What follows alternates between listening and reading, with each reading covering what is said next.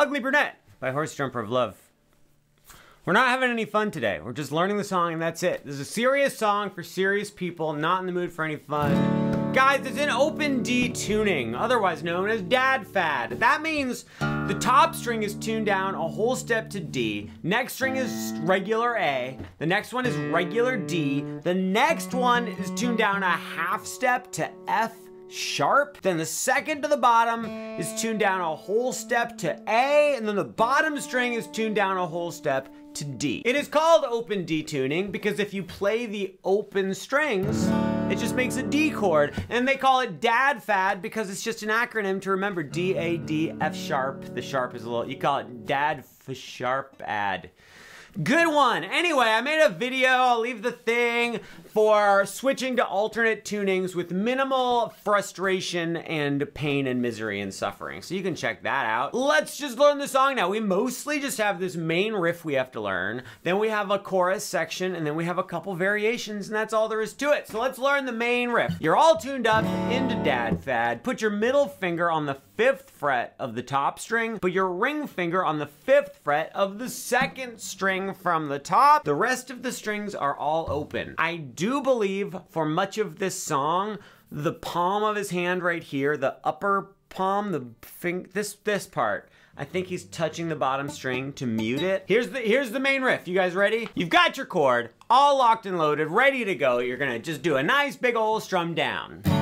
So nice and so fine. Then you're gonna do a tiny little baby little strum where we just wanna hit the top 2 or 3 strings. What I would do is just aim for the top string, and then when you inevitably hit extra strings, it'll be fine. After that, we're gonna strum up on all the strings. So we've got down, See that? So it's big strum down, little strum down, big strum up. Let's do it together so you can get the rhythm. 1, 2, here we go, and strum up. Let's do it again. Here we go. Down, up. Great. Then, there's a little pause, and then you're just gonna do your baby little strum down again, and then your big strum up again. When you put it all together, it sounds like this. 3, 4.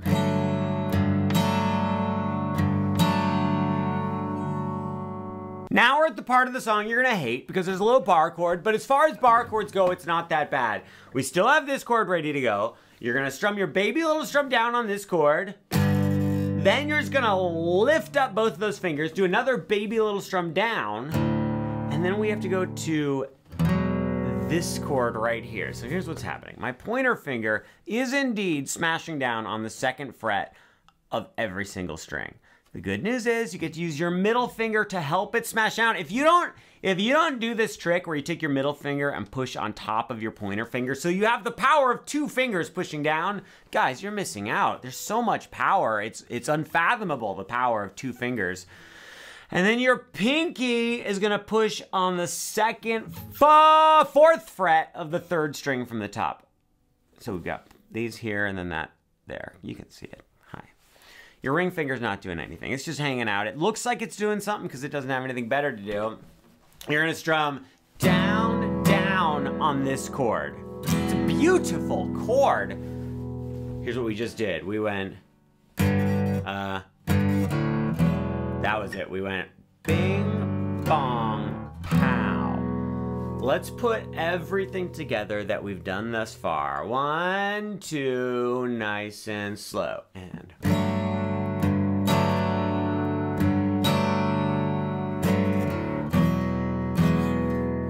about it. You feel good about it? Do you feel great about this? We're almost done with the riff. We go down, down, then you lift up these fingers and strum up, and then you start over with this chord. So here's what that sounds like. We've got, that was very sloppy. Let's try it one more time. Right back to that one. It's great, so much fun. So I guess we should just play this whole thing, right? We don't need to review it. You can go back and rewind and watch it again if you want review. That's the magic of video and YouTube. 1, 2, here we go. And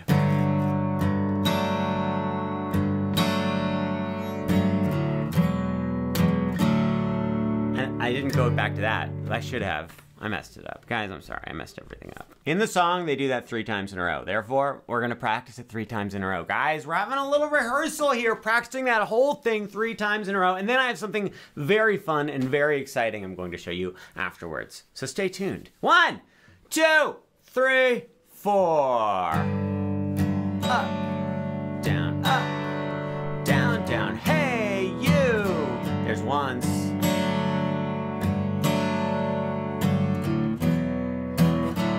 Did it twice, only 1 more to go. We did it 3 times, that's all it takes. Here's the fun thing, you ready? So,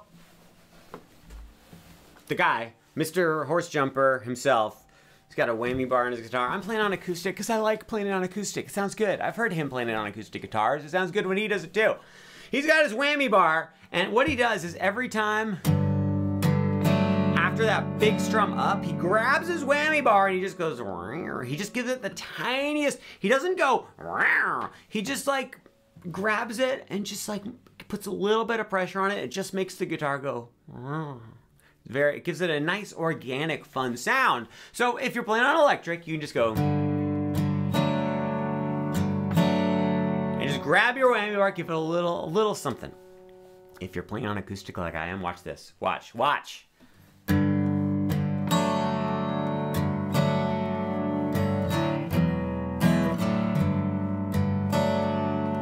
It's very subtle. It's a subtle little thing. It's also dangerous. You could break your guitar in half, but probably not. You're most likely not going to break your guitar in half. If you put pressure right here on the shoulder of the guitar, and then you just push on the neck lightly. Guys, we're not trying to break guitars in half. We're just doing the tiniest little pressure. And you get that little tremolo effect. It's very fun. I forgot to do it. I forgot to do it again. I don't know how to play guitar. So anyway, that's my little thing. You can leave now. My name's Stuart, by the way. If you like this content, you can like this video. You can subscribe. You can leave comments. How about for the comments today? Would you comment on what your favorite brand of binder paper is? I can't name any brands of binder paper, so I don't have a favorite, but I'd love to hear yours. After we play that 3 times, just a tiny little thing he does. He's got his first main chord all ready to go. He goes like this. He goes down, and then he strums up. But when he comes up, he tries to just hit the 3rd string from the bottom. He's still plucking up on that. It's like down, up. It's gonna take a little bit of practice to get that aim. Here's the good news. If you miss that string and hit a different string, I tried to miss and I hit it. I'm just that good. I mean, I don't know what to say. If you mess up and hit a different string, it's still gonna sound fine because all the strings sound good. So we go down, then we just go down, up on that same string again. Then we go down and up on that same string again. But then the 4th time, he goes down and then up on the 2nd string from the bottom. So it sounds a little something like this. It's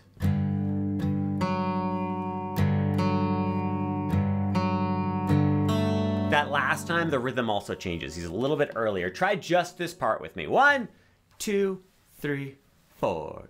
Down, up. 1, 2, 3, 4.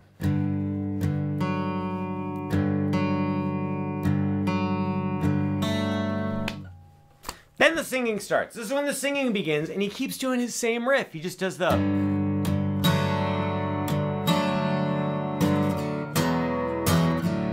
Just keeps doing that, you guys.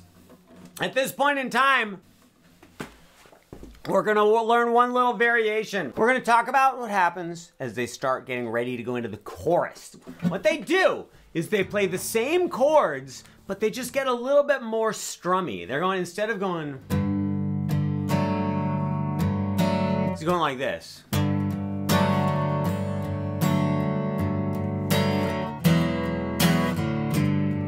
So I'm not gonna like micromanage this too much. We've got our first chord ready. We're just gonna go down, down, down, down, down, down, down, down, down, down, down, open, down, down, down, down. So you see what I did? It was down like how many times? 1, 2, 3, 4, 5, 6, 7, 8, 9, 10, 11. Like 11 times. Then you play that open strum as you're getting ready for our little bar chord. You're gonna strum down, down, down, and then open, and you start over. So here, let's just micromanage it. It goes 1, 2, 3, 4, 5, 6, 7, 8, 9, 10, 11, and boo, wap, boo, wap, wap, boo, wap, boo, wap, blum, blum, blum, blum, blum. That makes sense, right? We're good. I'm good at explaining things.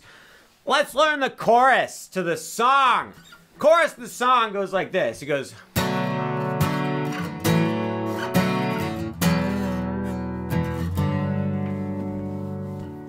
We got middle finger 9th fret on the top string, ring finger 9th fret on the 2nd string from the top. I'm gonna strum down twice. I'm aiming for like 4 strings. I'm not really worried about how many strings I'm hitting. I'm going, and it's just 2 nice slow strums down. 1, 2. Then you move these 2 fingers back to the 7th fret, play this once, then right back to the 9th fret. Now at this point, I'm gonna show you 2 ways you can do this. The way I like to do it is like this. That is how I've seen Mr. Horsejumper play it when it's just him and an acoustic guitar, and it's pretty great. You have that same bar chord we were doing before. So it's pointer finger barring on the 2nd fret, pinky on the 4th fret of the 3rd string from the top. Then get your ring finger right behind your pinky. So it's pushing on the same string just to give it a little more control. You're gonna strum this chord, and then you're gonna bend this note down, bring it back, and then bend it again. So it's, this is kind of hard, but I think it sounds pretty great. It's just 2 bends. Bending down, going back, bending down, going back. I don't know why I explained that so many times. Then you get rid of these 2 fingers, strum just the pointer finger barring on the 2nd fret, and then you go back to our regular 5-5 chord. Remember that guy? So let me just play that for you again. It goes. Now the other option, which is what I think he does when it's with the full band and there's the bass and the drums and the distortion and everything, is don't worry about barring that 2nd fret. Just play the 4th fret on the 3rd string from the top. I still recommend using 2 fingers at least. You're just gonna play just that 1 string, give it the 2 bends, then play 2nd fret on the 3rd string from the top, and then go back to our chord. So it's just, this way it's a little more defined, it's a little more focused, you don't have to bar anything. Here's my recommendation. If you're playing it all by yourself, do this way, with a little chord built in. If you're playing this with your band at the talent show, then just do that and the bass player can play the other stuff. Maybe you even have a 2nd guitar player. I don't know, I'm not in your band. Can I join your band? Now all you have to do is play that 5th fret chord for 8 beats, which is like 8 times 2 strums, 16 strums. We're just gonna go 1 and 2 and 3 and 4 and 5, 6 and 7 and 8, then start the chorus over. Well, let's play the whole chorus all the way through once, and I think we're done, guys. 1, 2, 1, 2, here we go!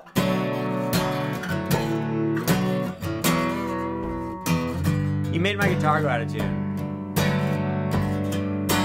One more time! 9, 9, 7, 9, walkie, walkie, 2, bang, oh! It's been real, guys. It's been real, like a horse jumping, love, ugly person. Brunette, brown hair. Bye.